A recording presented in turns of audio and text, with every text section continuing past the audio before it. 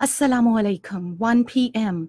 This is Radio Pakistan. The news read by Sayyida Rizvi. The headlines first. Accountability Court has granted 10 days physical remand of PMLN President Shehbaz Sharif to NAB in Ashiana Iqbal housing scheme scandal case. Prime Minister is in Quetta, where he will preside over a high-level meeting to review development projects and overall security situation in Balochistan. In occupied Kashmir, Chairman Hurriyat Forum has urged Kashmiris to stay away from the sham local bodies election in the territory. U.S. Secretary of State has arrived in Tokyo to hold talks with Japanese Prime Minister ahead of his visit to North Korea for denuclearization talks. Now the news in detail. Accountability Court has granted 10 days physical remand of former Punjab Chief Minister Shehbaz Sharif to National Accountability Bureau in Ashiana Iqbal housing scheme scam case. The court directed to produce him again on 16th of this month. Earlier, NAB officials presented Shehbaz Sharif before Accountability Court Judge Syed Najmul Hassan in Lahore today with request to issue his physical remand for 14 days to complete interrogation. During the hearing, NAB prosecutor told the court that Shehbaz Sharif, being former chief minister, misused his power and caused a huge loss to national exchequer. Shehbaz Sharif denied all the charges against him, saying he as chief minister saved billions of rupees in development projects. PMLN leader Sardar Ayaz Siddique says requisition to call session of National Assembly has been submitted and a speaker has been asked to summon the session as soon as possible. He was talking to media along with PMLN leader Raja Zafrul Haq, Rana Tanveer Hussain and JUIF leader Maulana Abdul Ghafoor Haidari in Islamabad today. Prime Minister Imran Khan has arrived in Quetta on a day-long visit where he will preside over a high-level meeting to review development projects and overall security situation in Balochistan.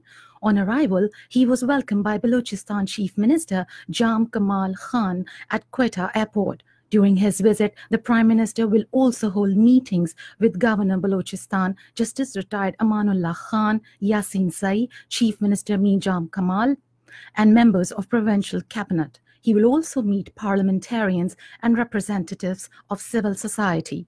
Chairman Senate Mohammad Sadiq Sanjrani, Information Minister Chaudhry Fuad Hussain, Deputy Speaker National Assembly Qasim Khan Suri, Minister of State for Interior Shahryar Khan Afridi, and the PTI leader Naeem ul Haq are accompanying the Prime Minister.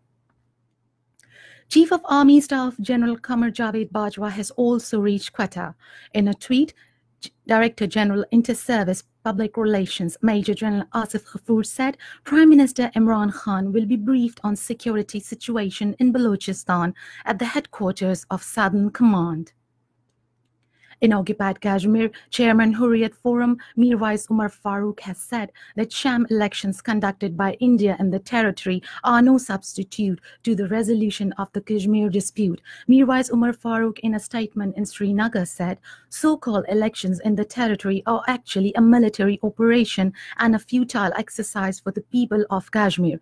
He said that the Kashmiri people had always rejected the sham polls. He urged the people to stay away from sham local bodies and panchayat elections and observe a complete shutdown in protest in accordance with the program already given by Joint Resistance Leadership.